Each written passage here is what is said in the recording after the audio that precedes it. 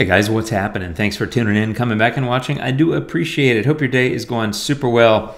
I'm in Luminar 4 today, and I thought I would do a sample landscape workflow. And the reason is because I actually was working on this photo, and I ended up using filters on all 4 of the different tabs. So you may have seen me talk about the different tabs in some of my previous videos and how the filters are organized. That video in particular covers some of that, but I thought what I would do is share this workflow as a sample or example, and that's because I do use filters on each of the 4 tabs. I thought it would give you a good walkthrough. So here is the base photo, and after some work in Luminar 4, I got it to that. And you know, I love my color, or maybe you don't know if you're new here, but if you're not new here, you know I love my color. So I wanted to amp up the colors. I did crop the photo, but I'll walk through all of that and show you what I did, and then we'll just jump into it. I do want to point out that we're still in beta, so some things may change, but I think we're pretty close to sticking mostly like the way it is now. So I thought this would be a helpful preview. Let me reset all these and we'll get started.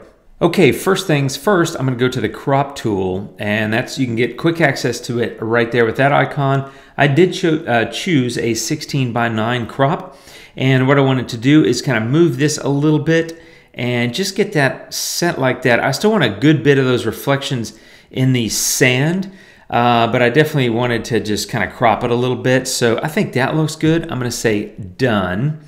And I am going to be consulting my notes so that I remember what I did. But I basically, what I've found myself doing is starting on each one of these tabs in order, unless I'm doing a sky replacement, in which case I do that first.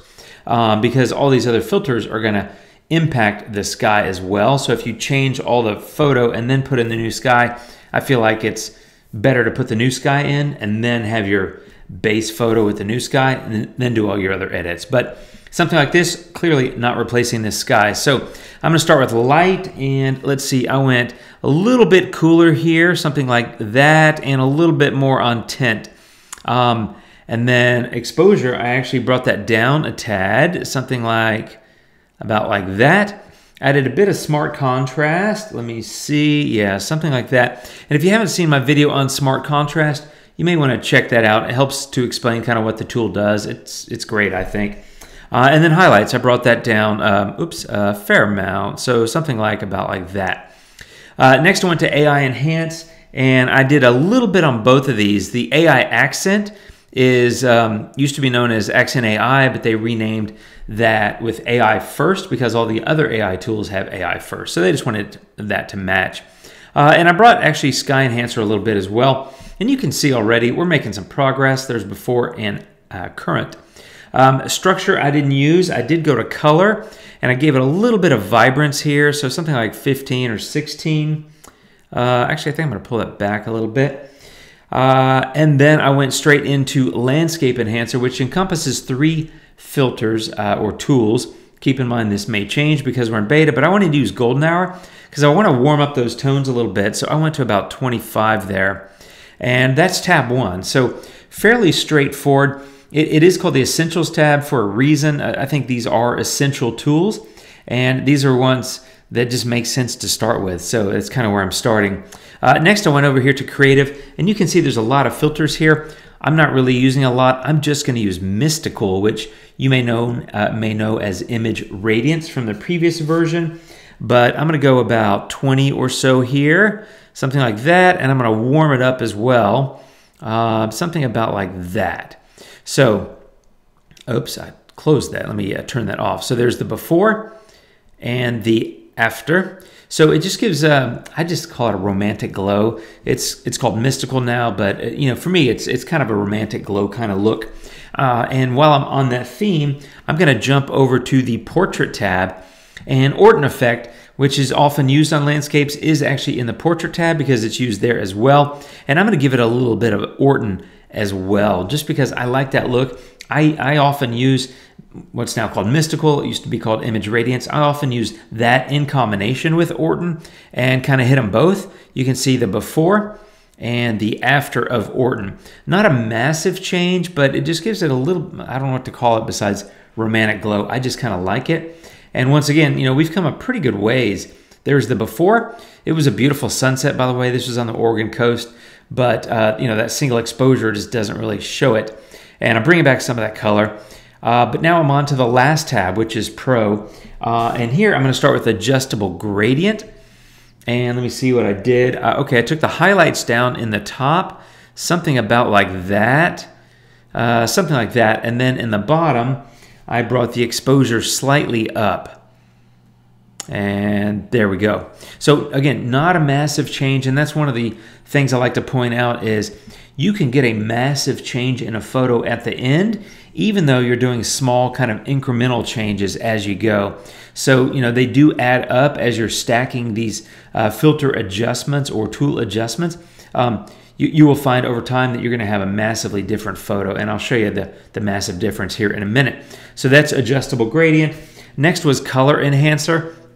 You may find that you're in this filter a lot because it encompasses a number of different tools from the previous version: Brilliance and Warmth, Color Contrast, Split Color Warmth, and then in the drop-down Advanced section, you have Color Balance. As much as I love Color Balance, I'm not using it on this photo, but I am using Brilliance and Warmth. So I went about 6 on Brilliance and about 14 on Warmth. So again, trying to bring back some of that sunset warmth because I've lost a little bit of that. There's a lot of blue in the photo, which I like. In fact, I love. But I also want to bring up the warmth because it is a sunset and I want it to look like a sunset. So having said that, Split Color Warmth, I do about a 25 here. And that helps quite a bit. So just in Color Enhancer so far, we've gone from that. You can see the orange warm tones are a little bit more muted to that. And now they're really starting to pop a little bit. And we're going to do one last thing, and that's in split toning. And I'm going to take the saturation on the highlights up about to 10 or 12. Let's see, I'll go to 12. And again, not a big slider movement, but if you look at the before and the after, I think it does help and gives it a little bit of pop. In fact, let me turn that off and turn off Color Enhancer. And you can see what these two filters have done to the color overall in the image, right? So there it is before, not nearly as warm or punchy, still kind of muted. Now warmer, and then with split toning turned on as well, quite a bit warmer. And I think it gives a good balance because if you look kind of at the left side of the photo, over here you've got a lot more blue, and then over here you got a lot more of the warmer tones. And I think those two filters or tools really help to emphasize that. So let me show you the before. Again, I can't show you the before on the crop unless I go back to the crop tool, and we don't really need to do that. But I did crop it to a 16:9. Wanted to just tighten up that that composition a little bit. And after, there it is with a whole lot of color, and yet still I don't feel like it's like a clown vomity kind of oversaturated mess. I think it's beautiful. I like color. So the thing is, if it's too much for you, you can, of course, tone that down a little bit. But wanted to walk through that sample workflow just to show you kind of how I'm doing things currently. Again, we're still in beta, so some things may change, but I wanted to walk through kind of how I'm doing things and then also show you how I'm using different filters on all 4 tabs, even the Portrait tab. It was Orton Effect on the Portrait tab, but regardless, even on a landscape, I'm using filters or tools from each of the 4 tabs. Just thought it might be helpful to give you some ideas. So you're going to have Luminar in your hands really soon. I'm excited for you to try it out and that sort of thing. So please follow along, subscribe to my channel if you haven't. Leave me a comment down below what you think about it, and be sure to like and share. And I'll see you soon, my friends. Thanks for watching. I really appreciate it. Have a great day. Take care, and adios.